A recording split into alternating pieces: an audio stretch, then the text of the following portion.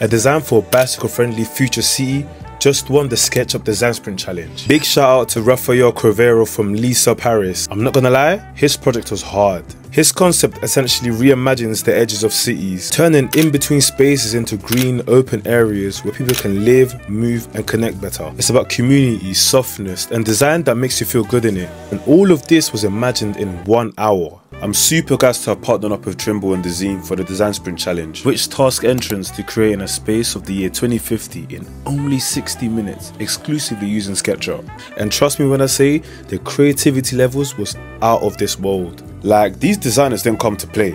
And some of the finalists include Drone Delivery Center by Nick Mason, a blend of the future home deliveries with the communal atmosphere of Farmers Market, Double Helix Farm by Diana Valdez and Pliny Fisk, where we explore vertical hydroponic farms, Bind by Kritika Sharma, a mobile library and a wellness refuge designed to combat loneliness in 2050 with sustainability in mind. There were so many good ideas, but there could only be one winner. I wanted to give a massive shout out for everyone that took part, but I'm curious, which one was your favourite? Drop it down below in the comments.